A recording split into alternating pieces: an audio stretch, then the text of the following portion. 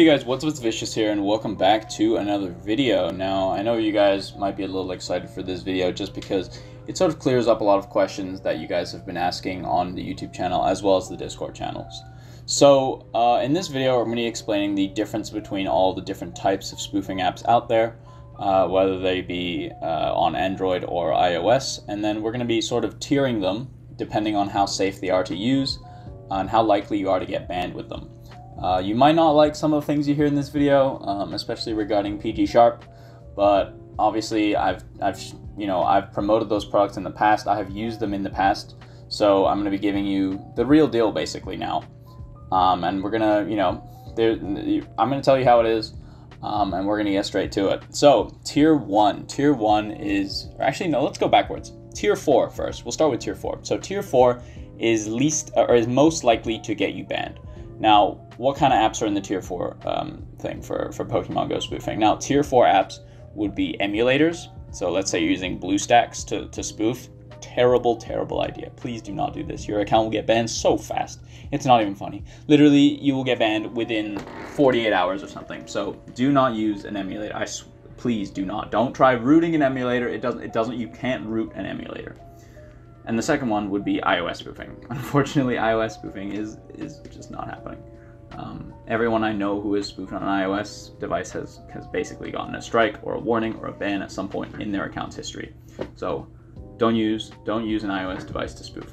Even if it's jailbroken, I think it's still a bit dodgy there. So I wouldn't do that regardless. Tier 3. Now tier 3 would be an app like PG Sharp or iPogo for Android. Now these are modified applications that you can run on an Android device and do not require a rooted program. Now as you can see here, I'm actually running iPogo for Android. However, I'm actually running it on a rooted device, and I'm running the rooted Android application for iPogo, not the regular non-rooted application for iPogo. So it's a bit of a different thing because this app, or iPogo for Android, actually is a modified app, whereas the app that I'm running currently runs off of the base Pokemon GO app. So obviously, and we're going to be going over obviously why a rooted app is more safe than a modified app, but essentially what it is a modified app has inbuilt systems to make sure that you can sort of change your location and do all these different things. And is not the same as the regular Pokemon GO app, right? Obviously, if you have tried to run PG Sharp and a few things, like if you tried to run PG Sharp as well as like Polygon or something, you'll have realized that sometimes they don't really work because they're not exactly built the same. There's a few different things in those modified apps, and Niantic can actually detect this. Niantic can detect that you're using a modified version of their application, not the one that's on the Play Store, and they're not very happy about it. So they're probably going to give you a warning or a strike. Now, obviously, I have shilled and I have used PG Sharp before, so I understand your frustrations. But I actually got a 7-day ban 2 months ago using PG Sharp, and I have not used it since because I realized it's probably not that safe. The modified apps in 2023 are getting clamped down upon, as you can see from the thumbnail. Yeah, we're not happy with PG Sharp. We're not happy with iPogo for Android anymore. And I think if you care about that account, I would not use a modified application. Now, there are some things that modified applications can be useful for though. And one of those things would be sort of, if you make friends with an account that runs a modified application, then you can sort of trade shinies between them if you can get the friendship high enough. But obviously, keep in mind, depending on how quickly that your account gets banned, it could cost you a lot of shinies, it could cost you a lot of Stardust, and waste a lot of your time before you can actually catch anything. So that could be, that's something to think about before you actually invest in a modified application. Now, some of these modified applications have free features where you can go raid and stuff, and it's very tempting, guys. I understand it's very tempting to go get that Mega Rayquaza raid done in August, but keep in mind your account will be compromised, and this is not up for debate. And this is why I've placed iPogo for Android and PG Sharp in tier 3 of most likely to get banned. Tier 2 is not as safe as rooted apps, but is definitely a little less than PG Sharp and iPogo for Android. And I think most of my Discord will agree as well. And basically, these are apps that run off of your PC. I've actually also shielded some of these apps before. I've promoted their products where you connect your Android device with a USB-C cable or whatever cable, and you plug it into your computer.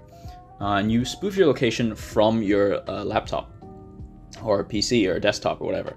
And they don't have that many features usually, but usually and sometimes it can be a bit dodgy, not gonna lie. Some of them, you know, the ones I've promoted are all right, but there are definitely lots of clones out there that sometimes can have viruses, sometimes a bit dangerous, right? You don't know what you're downloading, especially with some of those websites. They really can screw with you, so take care before you try it. Obviously, they don't run on emulators either, so, you know, I mean, yeah, best of luck, really, for using those applications. But I'd say they are safer than PG Sharp or iPogo, especially if you can get one that isn't a virus, I guess. So yeah, they don't have many features, but they're going to be a little bit safer. They're going to be marginally safer. And now the final tier that is the safest in Pokemon Go. Now, I know lots of people who have spoofed using rooted methods in Pokemon Go, and I've never got a strike, a warning, or a ban. And I have also never gotten a strike, warning, or ban on any account that has not used PG Sharp before. And this would be around 3 to 4 accounts that I have that have not been compromised in any way, and they've only used rooted apps. Now, obviously, there's lots of rooted apps out there, but I think the main ones would probably be Polygon, PG Tools, and the new recent one, Shungo, which are pretty decent. And so, you know, those applications, they have free features and they have paid features. I'm going to go over which ones, if you're a free player, which ones you want to look at.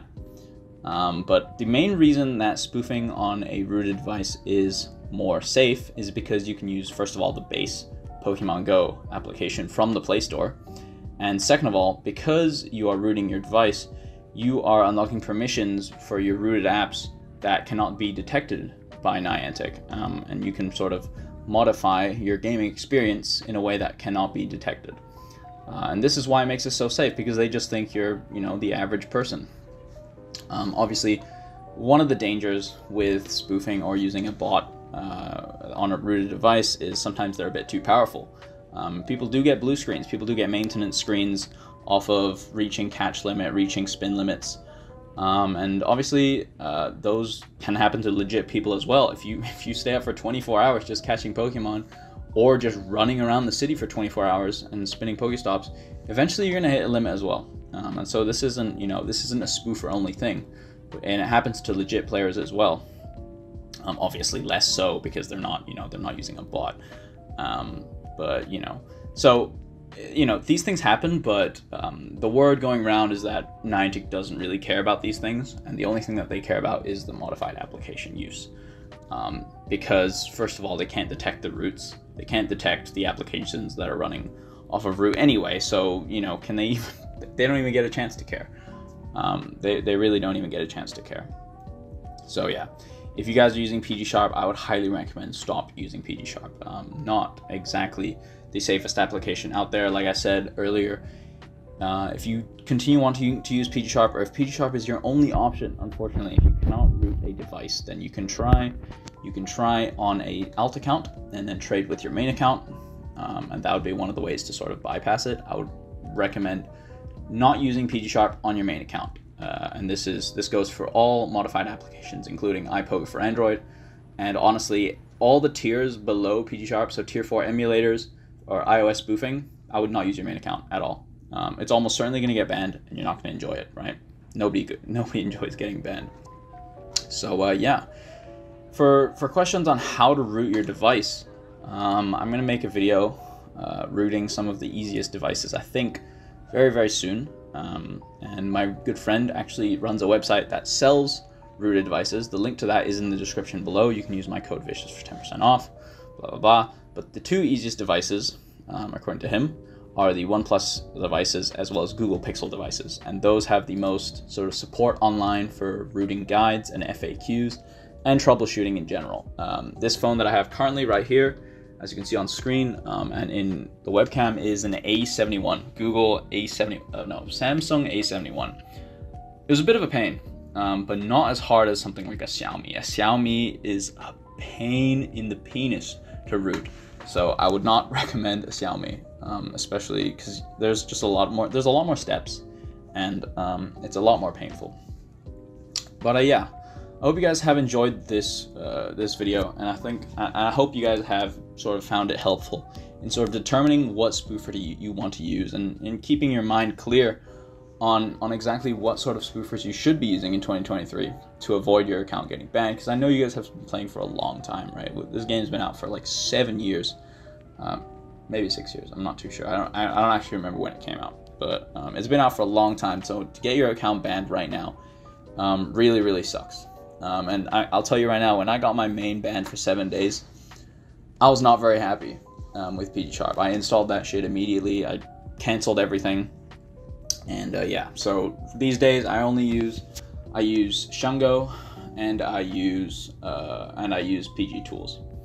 PG Tools actually has a free, it's called PAC, and it's free. It's really good. You get a ton of experience. It catches Pokemon like never before. You get a ton of experience, ton of candy, so it's really good for free people. Number 2 would be Shungo. Shungo's alright. You get 3 free Shundos. Actually partner with them, so there's another link in the description. If you want to pay for the premium version, it's 15 euros.